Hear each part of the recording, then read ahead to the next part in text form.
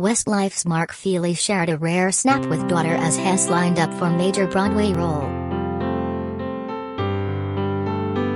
The star cradled little Layla in his arms in the middle of a field in the sweet shot from his track Don't Grow from the Nothing More album featuring gay dads from the music industry.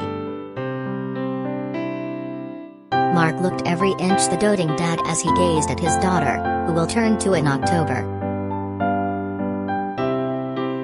Layla looked stylish wearing double denim and wore her blonde ringlets in bunches. Mark, who looked dapper in a dark jacket for the shoot, teamed up with theater legends songwriter Scott Allen and musical director Ben Cohn, who has produced Wicked, on the album. The Flying Without Wings singer worked on the solo project during lockdown after being headhunted by the theater industry moguls. Mark said, "When 2 Broadway legends get in touch to invite you to sing on their amazing new album, especially such a beautiful song about the father-daughter relationship, you jump at the chance. It is incredible to be part of this."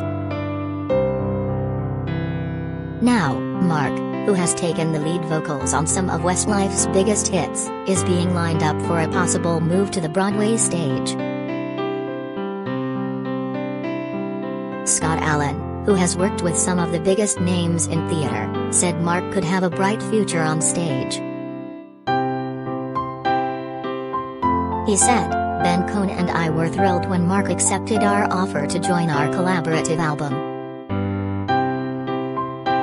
The opportunity to have someone of Mark's stature, whose voice emotes so much strength and emotion, singing my music and lyrics and Ben's arrangement and orchestration is beyond our wildest dreams. One of the greatest parts of working together in the studio with Mark was his instinctive theatricality.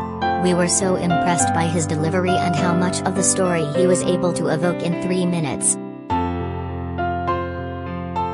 We both see a bright future for Mark in the theater.